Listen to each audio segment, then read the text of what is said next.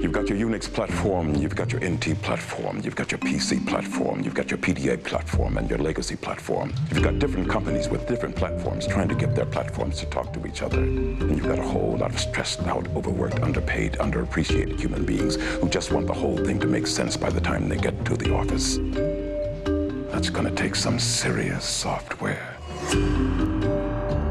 It's a different kind of world. You need a different kind of software.